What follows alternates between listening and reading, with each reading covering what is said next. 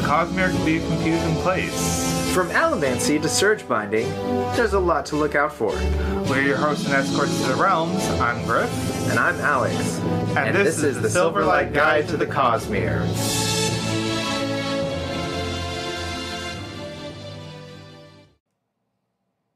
All right, and we're back, and we're going to talk about Secret Project 3. Yes. Are we going to say the title, or We are. Okay. I think so. After this whole year, there was nothing like. So I was spoiled for the title, right? And it did nothing to my experience. That's fair. And also, at this point, like if you're wanting to go in blind, you should have been ordering these books when they were released. Yeah. So. Yeah, at least title-wise. Yeah. I mean, they've been on Amazon. Right. So. I also recently on an advert saw the cover for the, I don't know if I would assume the paperback edition of Frugal Wizard's Handbook. Oh yeah. So that was interesting. It's hardcover right now. Okay, so it's still hardcover, but it's not the Secret Project cover. So yeah, that was interesting. Yeah. I mean, it's not anything impressive, but it was interesting to see. Yeah, the Trust of the Emerald Sea one is good too. Okay, I haven't seen that one yet. Yeah. Yeah. So, okay, we're gonna talk about Yumi and the Nightmare Painter. Yumi and the Nightmare Painter. Yes. Spoiler free for at least a little bit. Right. And then we'll go into a deep dive into our spoilers. Yeah. It's going to get wild, I think. So, I believe so, yes. All right. So first off, impressions, spoiler free impressions. What do you got? I enjoyed it. Mm-hmm. I will say I had some, it was a very put down book for me. Was it? But I think that was probably because of my own experiences in certain areas, not quality of the book. Okay. Although I will say that it was a little slow burn. It was very much a slow burn book. Huh. There's a big section in there where they are learning about each other's lives, but not a whole lot is actually developing story-wise. Sure. And it's not that I didn't enjoy those. Yeah. But yeah. It's Sanderson's first real romance. That's true. That is true. And so I think he's, and it's not a genre he has a lot of experience in. I think we saw that with Mistborn and, specifically Well of Ascension with Zane. He is fairly good, in my opinion, of showing the relationships he chooses to show, except that love triangle thing in Mistborn. Well, okay, here's also something I will say, though, is that I think he's good at pacing it around a fantasy novel. Yeah. I think he doesn't necessarily have the grasp yet of how to pace it as the main plot of a book. And, I'm not sure that he'll ever need to. No, I'm not saying he does need to. I'm just saying that I think that may be why this book suffered just a smidge. Yeah. I think, on the pacing front for me. Sure. I think he shows relationships really well. Oh, yeah. No, I absolutely Especially agree. in the Stormlight Archive. And one of the things that I really liked, without spoiling too much, is I really, really did like the way that Yumi and the painter. Yeah, the painter's relationship developed, because I felt it was very organic and very real, and he did not rush it. Yes. And I appreciated that. Like, it wasn't just instantly saw each other and fell in love or anything like that. Yeah. So that was really good. Yeah. So you listened to it. Yes, I did. Right? Yes. I listened to a little bit of it, but I mostly read it. Okay. Like, actually read it. Right. And it only took me until the end of Sunday. So it came out, it released Saturday. Right. And I started reading it that morning, and then we went over to my in-laws and did stuff for most of the day, and I read on and off, and then I finished it Sunday. Right. And I didn't experience that much of a lull in the pacing, and I think it may be because I read much faster than the audiobook talks. That's also possible. Yeah. Yeah, that's very possible. It's Though I haven't necessarily had that issue with his other books. With the two narrators, Kramer, And Reading. Yeah. Michael Kramer and Kate Michael Reading. Kramer. There we go, Michael Kramer. That's what I was trying to remember. Yeah, no, I haven't had that issue with the other It book. feeling slow. Yeah, unless it was intentionally so. Like if you take Shallan's storyline, like that is intentionally slow to start because they're trying to build up not only what's going on, but her own like plot, her own kind of secret plot underneath things. Sure. So like that's intentionally slow, but I didn't feel like Yumi and the Nightmare Painter was intended to be, but it came off feeling slow, a little slow regardless. Yeah. But again, I also say that I have my own background issues with some of the themes in that book, and so therefore I think that was also probably part of it. Okay. So Gotcha. so it could have just been me, honestly. It might not be the book. Yeah. So Let's see. Heavily Asian inspired. yes, and I enjoyed the fact that it was inspired, but he did not try to pull like he did not try to be blatant about it. It was done tastefully. Yes. I mean, until I read the afterword where he delves into what his inspirations were, I could see a sort of present day Japan versus ancient Japan. Yeah. I will say I didn't necessarily, but again, I'm also not very well versed on Korean, right? Korean. Yeah, Korean culture. So I can't really necessarily speak on how much inspiration was there versus other southeastern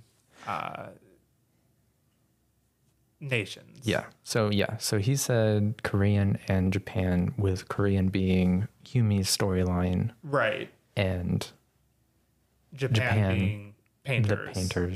painters storyline.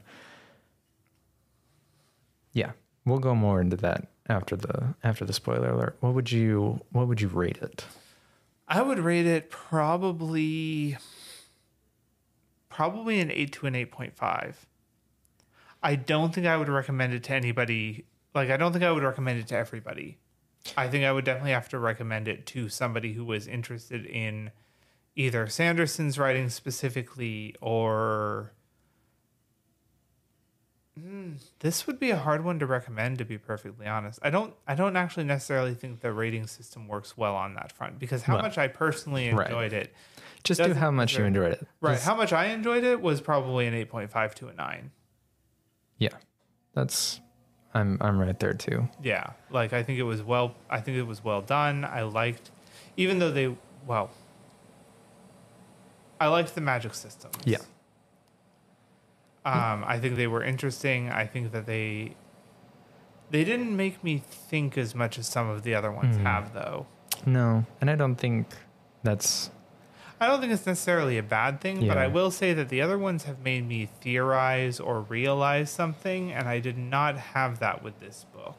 Yeah. And I'm kind of wondering if that colored my experience, because I think one of the great fun I do have with the Cosmere as a whole is seeing how the magic systems overlap. Like with Tress. I don't know how spoilery we want to get with previous. Let's save that for after the spoiler. Okay, let me put it this way, in a very non-spoilery way. Sure. I liked seeing Tress's magic system and drawing the parallels with other things and seeing how that connects, and then having Hoyd's explanation later on validate that. And I didn't get that with this book so much. Sure. So. All right. I'm not sure there's anything else we need to say that's non-spoilery other than... I don't think so. The artwork is amazing. Which I have not seen yet. I need to download the art pack. Yeah. I would definitely, if you are on the fence about getting the secret projects in their Kickstarter form, via Dragonsteel books, just do it.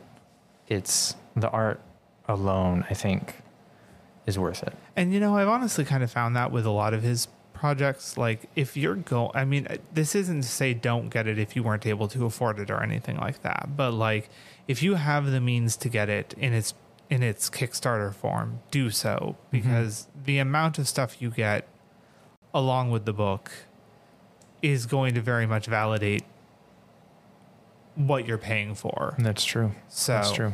Yeah. All right. Well, we're going into spoilers. Spoilers. All right. Okay, so spoilers. Spoilers. The magic systems were interesting, but not very dynamic. Yep. And I think that I think it hurt the story. It hurt the Sanderlanche a smidge.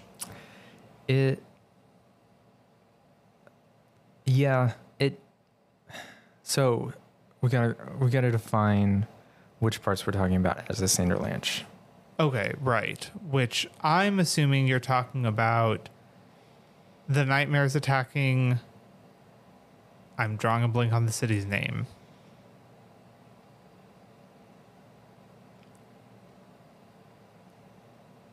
Kilahito. Yes. So I'm assuming you're talking about the nightmares attacking Kilahito and Yumi traveling to the machine. I am talking about before that, barely before that, when Nikaro, and Yumi find out what's been going on. Well, Yumi, really, the painter does. Well, no. Hold on. I'm going to say that Yumi, honestly, is the one that discovers what's really going on, because Nikaro never, I don't think until after the finale, doesn't really find out that there's a master machine. Okay, that's fair. Yeah, so when the reader finds out. Okay, whoever. Yeah. Right. So that passage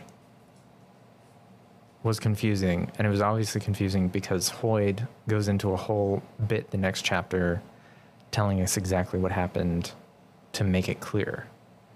Well, are we talking about, okay, the Yumi's overseer, Leon, right, being a nightmare, the stable nightmare that was attacked, that was right. Yes. When that happened, I thought that was very confusing. Oh, okay. I didn't actually find it so. Oh. So I didn't like Hoyd's explanation was helpful. Yes. To some extent, but I didn't find it particularly confusing to deal with. So I did not actually have that experience personally. Okay. Yeah. So well, I thought it actually really nicely explained the point where she. So what I originally thought, before we get that explanation, was that I thought that the nightmares were in spirits in some way, but corrupted somehow. Yes. And that's why they recognized the stacking, Yumi's stacking. I will say that part was a little weak, only because I don't know why Leon would recognize the stacking, but not Yumi herself.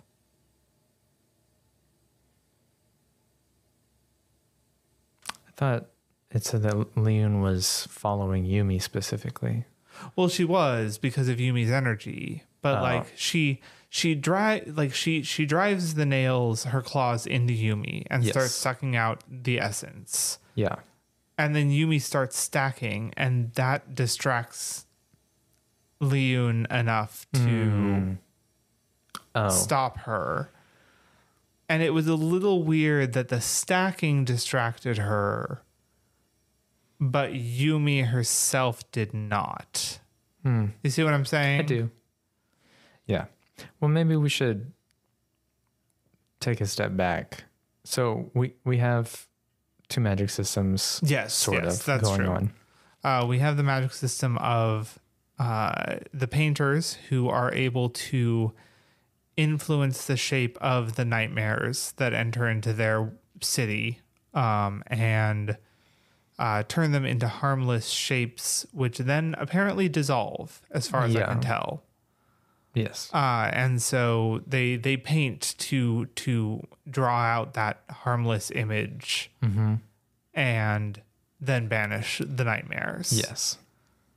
And then we have Yumi, who stacks stones in particular ways, usually like, and I've actually seen this in real life. Like I've seen people that do this stone stacking that is really actually really impressive.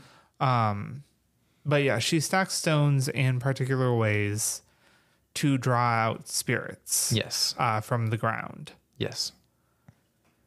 In particular, because the spirits like this, although in both cases, the magic stems from virtuosity being splintered in the system. Right, okay, now answer a question for me, because you might remember better than I do.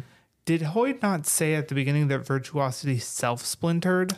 Yeah. Okay, so I was right about that. Yes. Okay. And that is, if you've been listening to us since last year, you'll know that I mentioned that I was spoiled for something big, and that I couldn't tell anything about it because it itself would be spoiled. That is what I was spoiled on. Okay. Somebody in a Facebook comment said virtuosity splintered itself. Well, actually, they said virtue splintered themselves. Okay. So I think in the spoiler stream Sanderson had for the Secret Projects, he mentioned virtuosity and people thought it was virtue. Gotcha. But it's virtuosity, which specifically is artistic talent. Right. But I do find it interesting that one virtuosity splintered themselves, whether it be a he or a she. I don't know if it actually specifies. And I wonder why. Because obviously the spirits are aspects of virtuosity.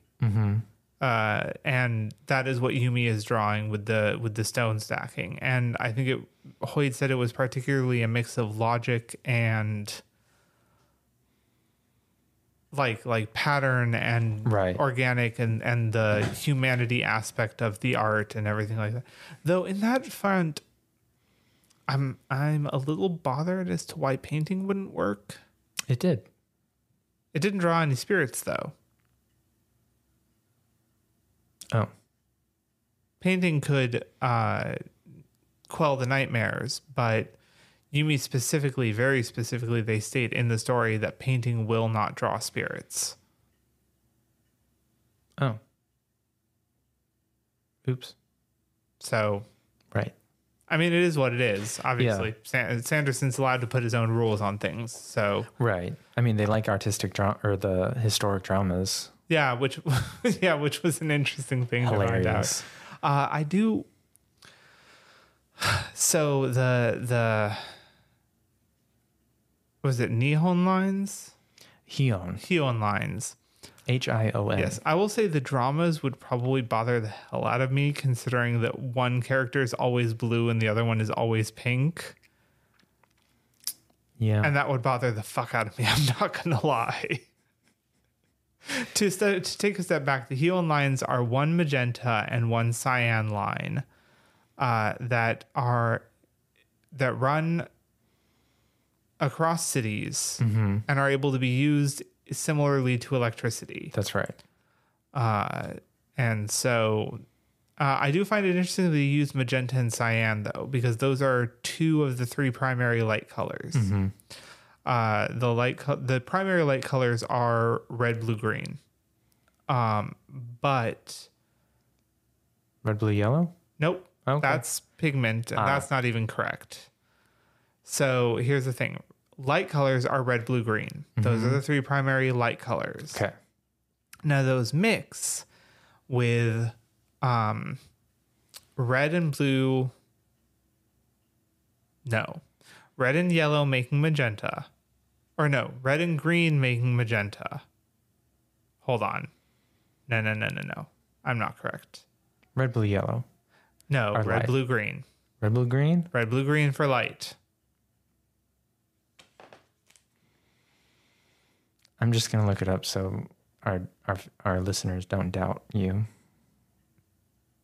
Just put in primary light colors.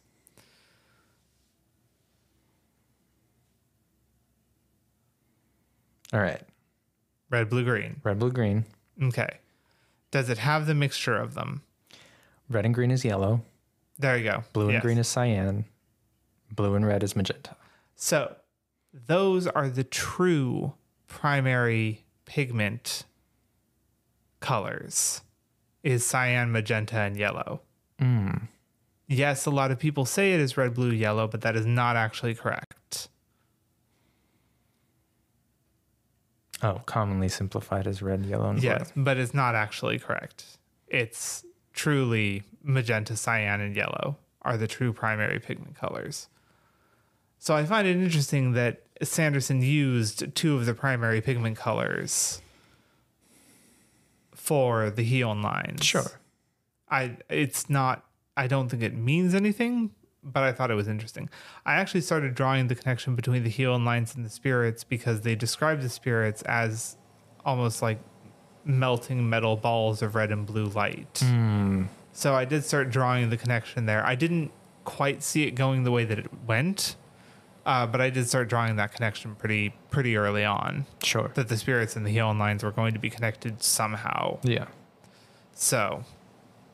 Yeah. And then, so now that we have the magic system set up, the Sander Lanch so there was the small reveal that the planet that Painter saw in the sky was not Yumi's planet. Right. It had four-armed inhabitants. It had Shodell on it. Shodell, and they primarily lived on boats. Yes. Which was interesting. And I find it interesting that even at the end of the book, Hoyt is still not sure why that planet shone through the shroud when nothing else did.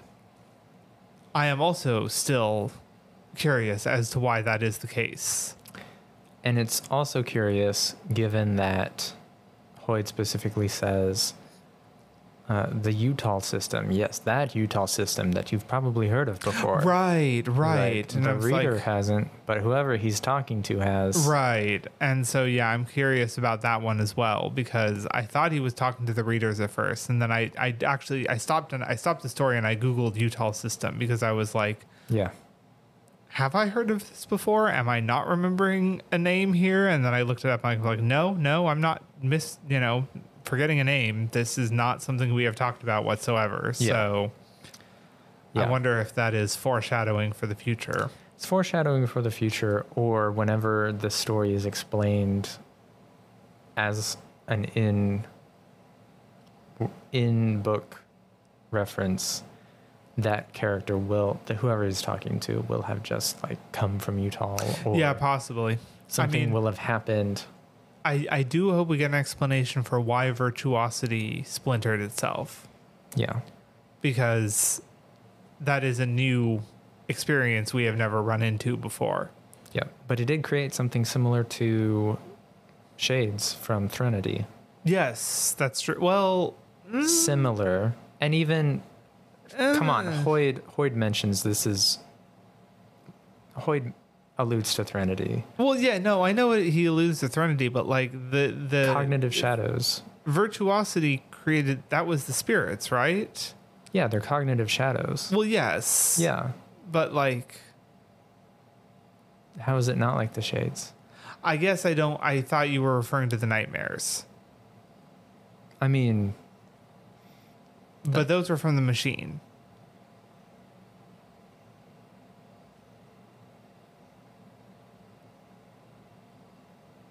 The spirits were from Virtuosity splintering. Mm-hmm. The nightmares were from the machine.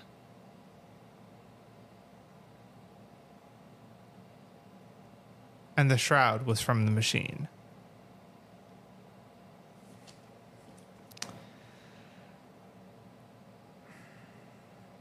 Maybe I read too fast. I think you might have.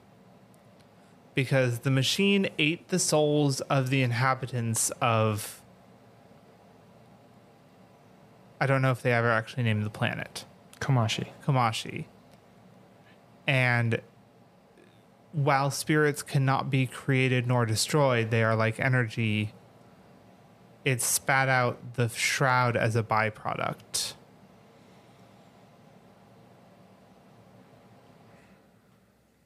But because it had the souls of Komashi's residents, the only people it couldn't eat were the Yokihino? Yokihijo. All right. Nightmares are a type of cognitive shadow native to Komashi, which emerge from the shroud to feed on the minds of people when they sleep. They are formed by the souls of dead Komashi people killed by the father machine and made into its servants. Yes. Gotcha. And the shroud was also created by the father machine. Yeah. So, the spirits, however, that Yumi calls are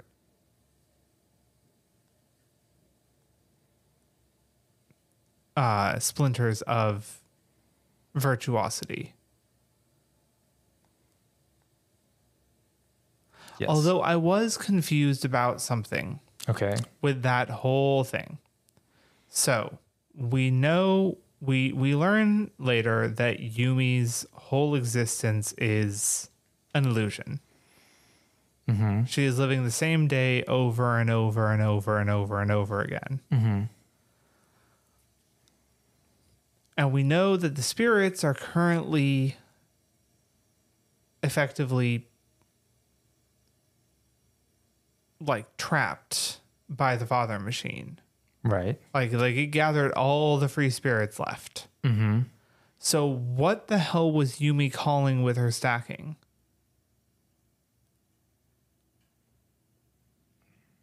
Did it not let the spirits do their thing inside the thing?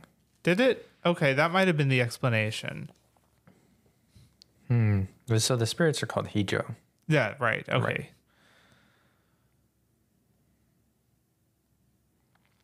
Bound to the father machine. So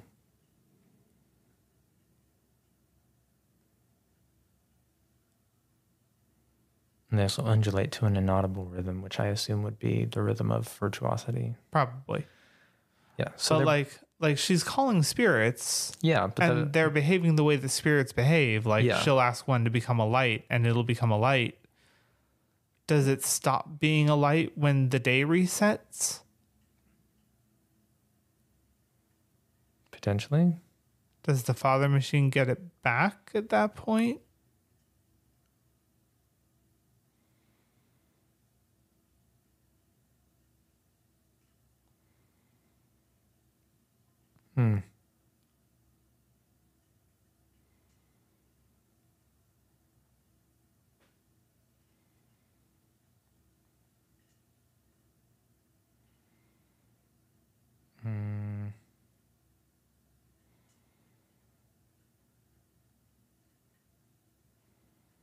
I'm assuming you're reading an article on how the spirits work. Sort of, yeah. Yeah, so they're bound to the machine. Right. So I assume that it can just tell them to do whatever. Okay, that's fair. I don't know. It was a little confusing on that front. Yeah, because the original one that was like, help us, had to have... There's like a gray area where it's still sort of bound to the machine, but it still also has a little bit of sentience. Right, Yeah. which is why it was able to bind Nikaro and Yumi together. Yeah. So that makes sense. Yeah. But yeah, no, I did like it. I liked the story. I will say, I know we talked about this before, but I think I would have only made one change with the finale, which is instead of having Nikaro and Yumi's chapters be separate, he should have shucked that particular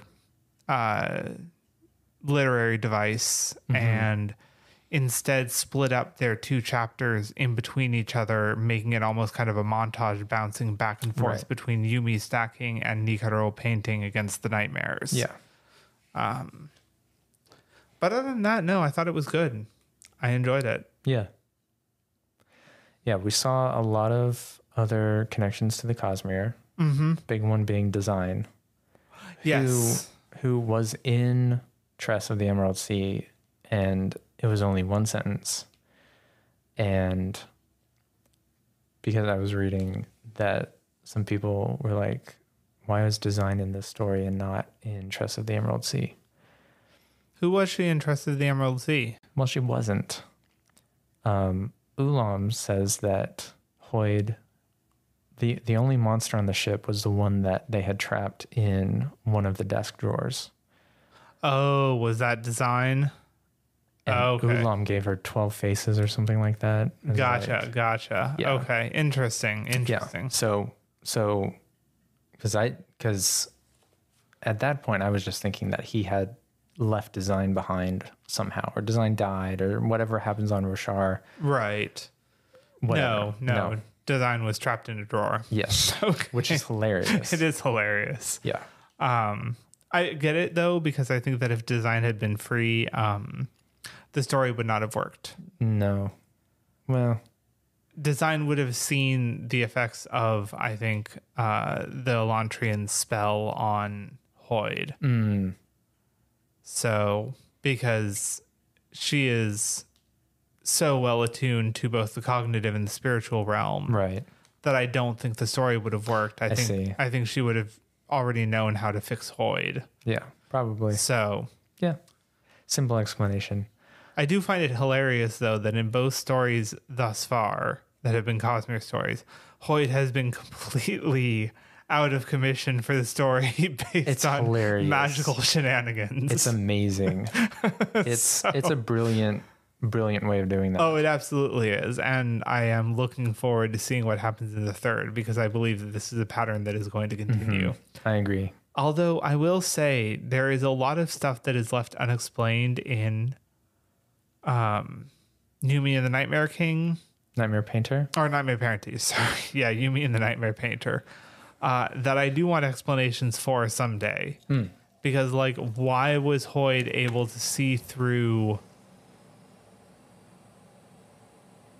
Leon and Yumi and Nikaro? That's a good question. Because he even says that he doesn't have an explanation for it. Like, he knows what's happening, but he doesn't know why. And then he also got more specific details from Masaka afterwards. Right. So, yeah, that's... I found Masaka's character really interesting. Or her species, I should say, the Hordling. Oh, yeah, the Sleepless? Right. Yeah, yes.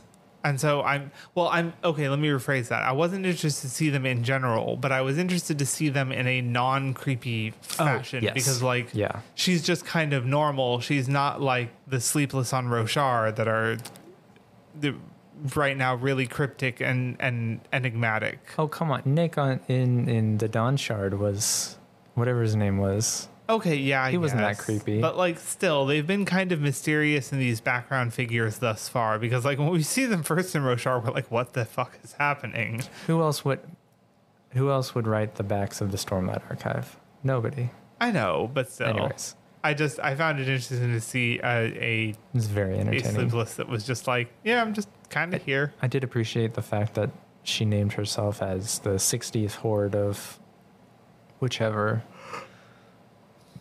That was cool. I did like the fact, though, that she didn't actually name herself that. Design named her that. She said she preferred the name Masaka. That's true. So I actually like... Okay, one of the things that I will say that I liked quite a bit, and I know that it was very blatant, and I appreciated it anyway, was the amount of necessity Hoyd places on consent. In the beginning of the book. And I really appreciated that. Yeah. Like, it's not something that authors do enough, in my opinion. That's fair. And I think that was really good. I agree.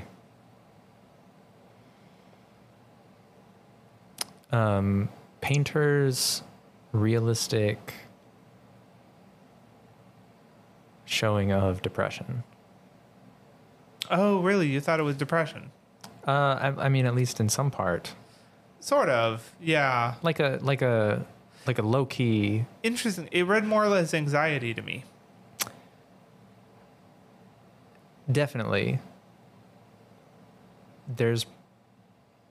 I feel Or like okay, you mean like with the apartment? the apartment. Okay, yeah, no, I'll get behind that. Yeah. Yeah, and that came from the Sorry, anxiety. I thought you're good. My brain immediately jumped to what he had done to his friends back in the past. No, that's super anxiety for sure. Okay, no, And yeah. that If you're was talking about also if you're talking about present day, yeah, no, I'll agree. Yeah, definitely depression.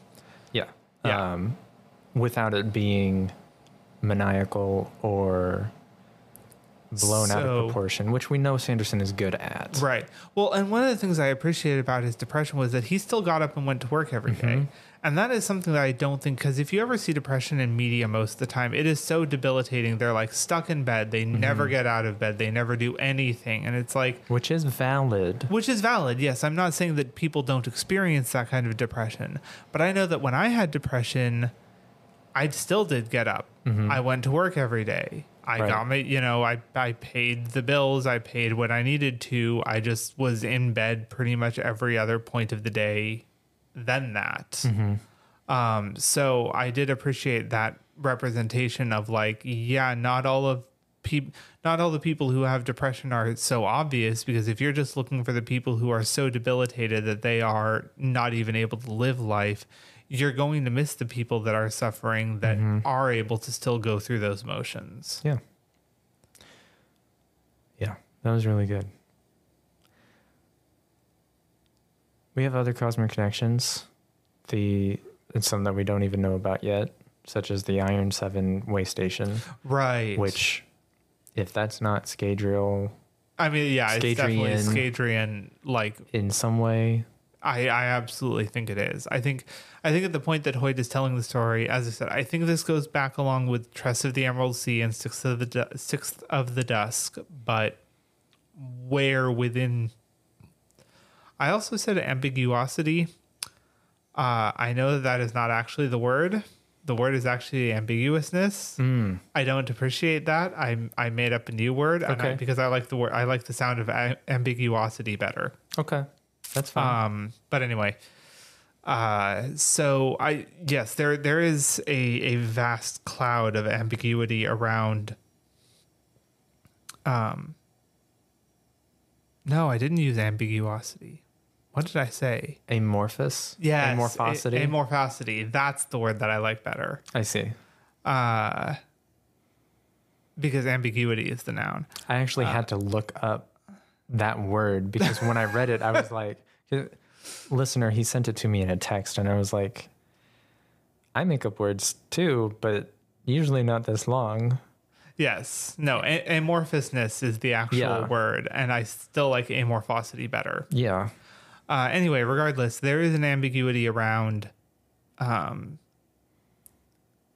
where those three line up specifically. And yeah. Like they are all post space. Yeah, they're all post space travel. I would say, however, in my opinion, and this is just my own brain, I would say that Yumi and the Nightmare Painter come first. Tress comes second. And Sixth of the Dusk is still at the end. I mean, that's as good a guess as any. That's the reason. Okay, the reason I place those in those realms are they're tiny little pieces of evidence. Okay. Hoyd talks about a 3-year check-in or something like that. And I feel like with sufficiently advanced space travel, they would not have to wait 3 years for a ship to get there. All right. So I feel like space travel exists, but is still not quite as advanced as in some of the others. Tress, I don't know why I put that where I put that, except for the fact that the only space travel we see is the Elantrian. And I feel like Elantrians had space travel probably before anybody. So I feel like that could still be pretty early in the. I could honestly see putting it before Yumi and the Night Painter, to be perfectly honest. I could see either of those swapping places.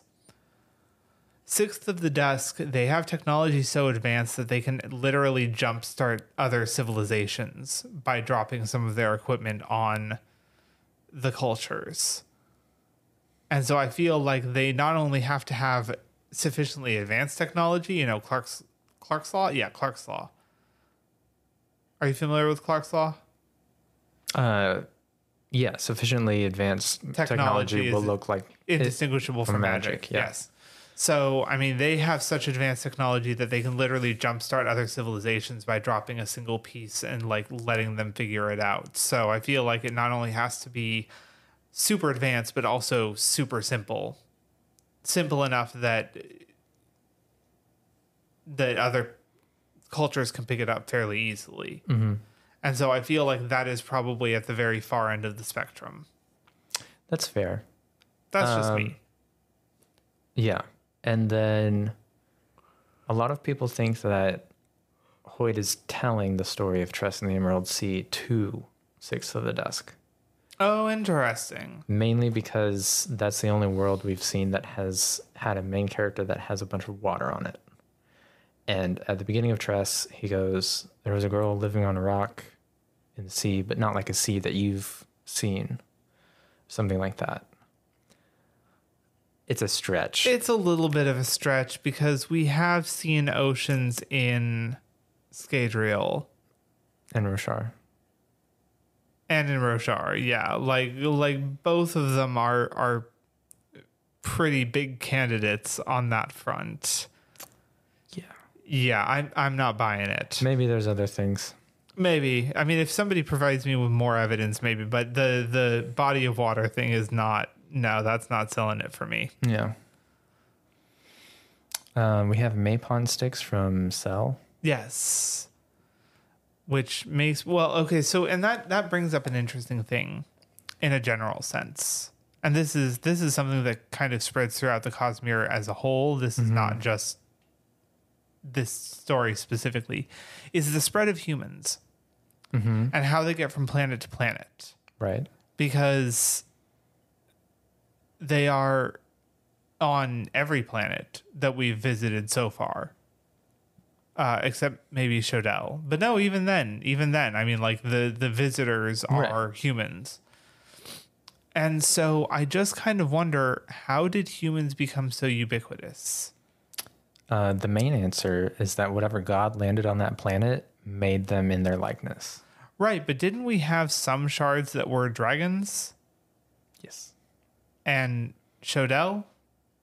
Yes. So does that mean that those shards would have created Shodell and dragon? I imagine dragons on there.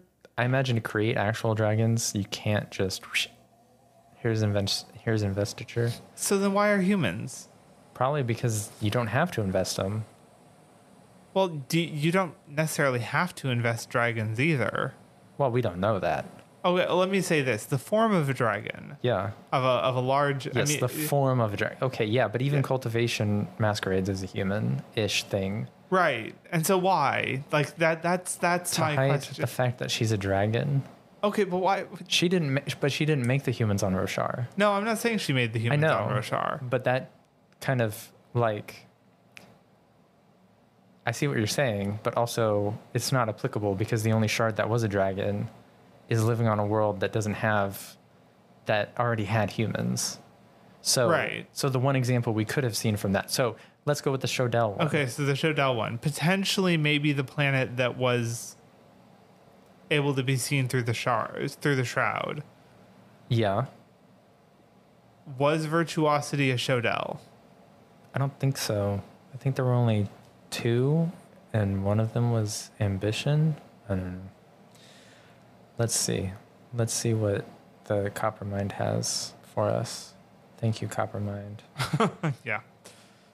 Ulida was the vessel of the shard Ambition, and then we've seen Yanven or Janven at the end of the Lost Metal. Okay, so as far as we know, only one was a vessel of a shard. And that was Ambition. Yeah, and they were splintered. Right. Because Ambition was Threnody, right? Yeah. So why does Threnody have humans then? Well, I don't know. I don't know either. I just like... I'm not as stressed about it as I sound. Like...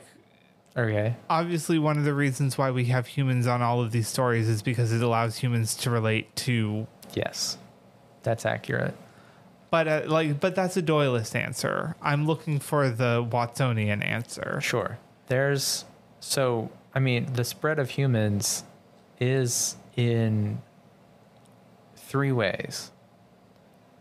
Right. The shards make them on that planet. Yes. They come through Shadesmar. Right. They come through space. Right. Yes. And we know that obviously humans ended up on Roshar through Shadesmar. Adel-Nasium made humans on Ashen. Right, on Ashen. And then they came to Roshar through Shadesmar. You're right. Yes. That was... Yes. Yes. So... He made Parshendi on Roshar? Roshar, yeah. Those were the So, was natural Adel-Nasium Parshendi? No. But I don't think he needed to be. Because Adonalcium is a fusion of all of the shards. Yeah, that's fair. He was a being of his own. Right. He was not a being that eventually gained the power. Right. So that's my answer on that front. Now, is there something to be said for the Parshendi having gem hearts, the same the way that the Chols do, and that everything on Roshar tends to be gem focused? Yeah, actually, there's probably something to that. And Adonalcium's nature. But at the moment, we don't have enough information to say what exactly that is.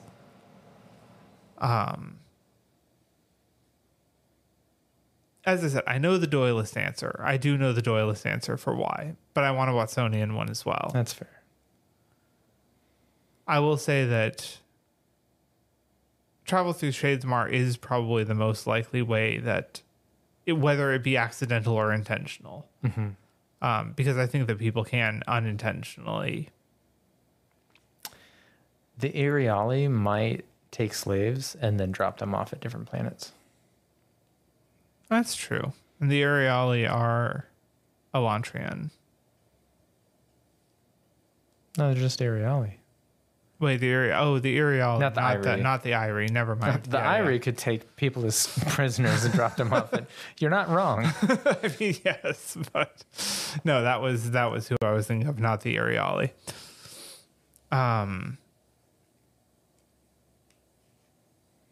Yeah. But yeah, I mean, I think Yumi was good. I liked Yumi and the Nightmare Painter. I thought it was a good story. Yeah. As I said, I think that the pacing was a little weird, partly because personal, partly because I think that Sanderson is still getting his legs when writing pure romance. Yeah, I mean, doubt it'll ever actually be pure romance, but... No, but this was as close as we've gotten so far. And it was nice. Oh, yeah, no, it was. It was not a bad story whatsoever. I think that he has already gotten his chops for writing romance subplots. Mm-hmm. He just made it more of a plot this time. Yeah. So. But yeah, I don't know if there's anything else to say. No, other than the fact that they told us to bundle up with some ramen in the email they sent right before they released Yumi spoiled a little bit of the book. I mean, I guess. Not really. I mean, it's about as spoilery as the title. Right. Honestly. Yeah, like you read Yumi and the Nightmare Painter. I was about to spoil the 4th title just right here, just absentmindedly. It's like, it's really not... Like, my mind just had more time to get hyped about what Yumi and the Nightmare Painter meant. Right.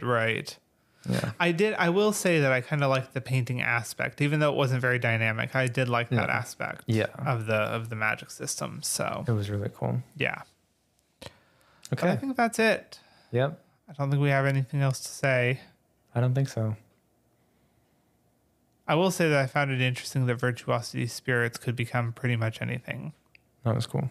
Yeah, I think there's something there. I don't know what yet. They're like fabrials. Yeah, but could they become shard blades? Probably. That'd be interesting to see. Yeah. I mean, he sort of had a paintbrush shard blade. Nikado? Right, but that was from his own soul. That wasn't from the spirits. Yeah. But still, I mean, invested with Virtuosity's investiture. I don't know. Yeah, so probably. Interesting. It was interesting. Anyway, until next time, don't panic, world hoppers. Life before death, strength before weakness, and ramen before destination. Very important.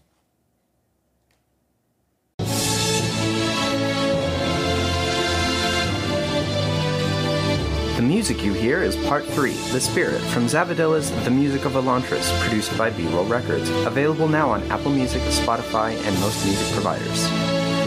If you like what you hear and you want others to hear it as well, please leave a rate and review. It really helps us get more listeners.